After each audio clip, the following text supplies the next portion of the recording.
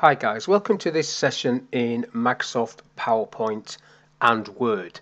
What I want to show you in this session is how you can link and automatically update a PowerPoint presentation in a Word document.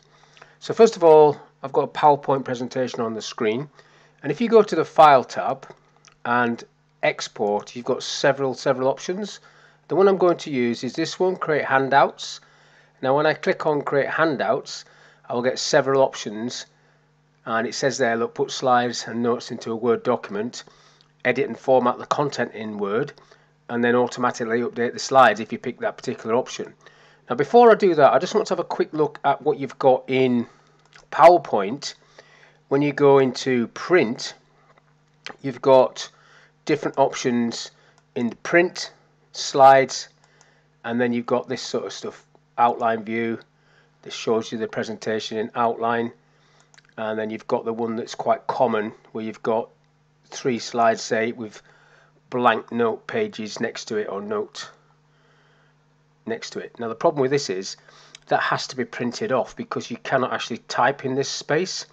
Now if you've got notes, it will put the notes in there, but if you send this into Word, it will be into a Word table where you will be able to type notes and change notes. And also, if you do the paste special or paste link option, any changes to these slides in PowerPoint will automatically be reflected in Word. So that's what I want to have a look at doing. So back to Export, Create Handouts, and you get a similar sort of look there. I'm going for this blank one. I don't want the notes to come through, so this is where there's just going to be blank lines next to each slide. The key option there, look, is paste link, because I want any changes on this slide or any of these slides to be reflected in Word. And if I click OK to that, it will drop this stuff into a Word document. And I'll just open Word so you can see it. It just takes a short while, depending on how many slides you've got, to populate the Word table.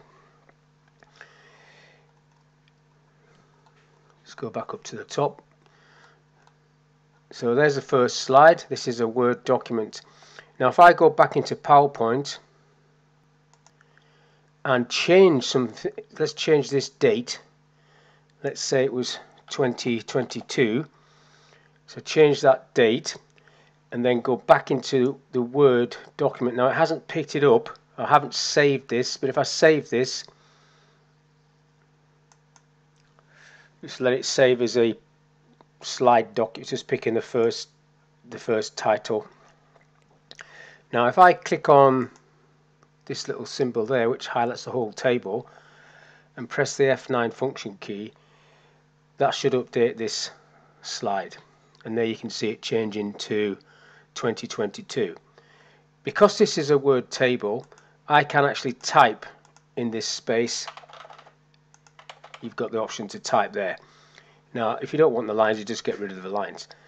I could also go to the File option, and under Info, once you've saved the file, you'll get Edit Links to File as an option. So this isn't there until you do save the file, and then you can go in there and manually update or change the source.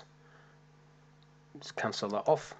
Now when you open this file or reopen this file, if you've saved it and reopen it, it will ask you, do you want to update links? So I'll just do Control W. I will save that, and then I'll open that again so you can see what comes up. So when you open it, it's going to ask, do you want to update the links? And I'm going to say yes. There you go. Yes. So any changes would be sucked through there. Now if I go back into PowerPoint, put that back to 1815, click away, and then back to Word. Hasn't picked it up. Highlight, F9. So then you can see that it updates. So just go back into PowerPoint, and you can see it says 1815 there, which is the correct date. So that's just a very quick video of how to link a presentation into a Word table and then also have it automatically updating the slide changes if there are any. So hopefully that video was okay for you. Thank you for your time, and I'll see you on the next one.